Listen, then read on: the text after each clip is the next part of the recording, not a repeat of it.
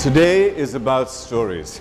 The wonderful story of Muhammad Yunus going out there and saving millions of lives. Stories about Dubai as a nation and how it transformed. Stories about people who came with $7 in their pocket and now are worth $7 billion.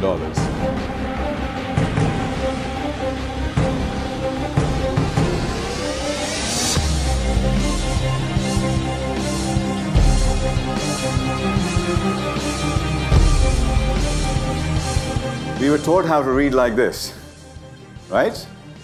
You know, you just read like that. Actually, our mind doesn't read like that. Our mind reads like that. It explodes from the center. You give it an image, you give it a story, and it builds outward from there. I will be able to look at the world from the moon all the time. I'll be able to look at our issues from an outside perspective.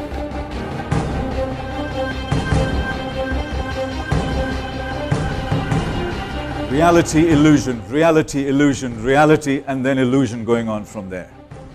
This is what we are going to explore today, and come on this amazing journey together with me, and we will have a lot of fun. It's in the age of intelligence, because now information and data is almost getting commoditized. It's everywhere. A lot of the services that are there.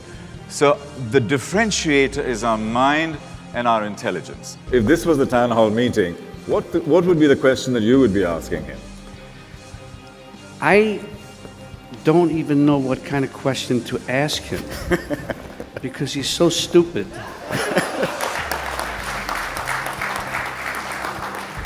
That there's nothing to talk about. But you were going to punch him in the face. Would you do that? I'd love to punch him in the face.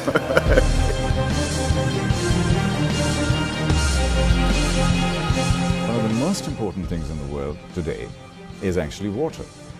80% of disease in the developing world is water related, and 80% of that disease is preventable. So I said to myself, shame on us that if we can't do something about this.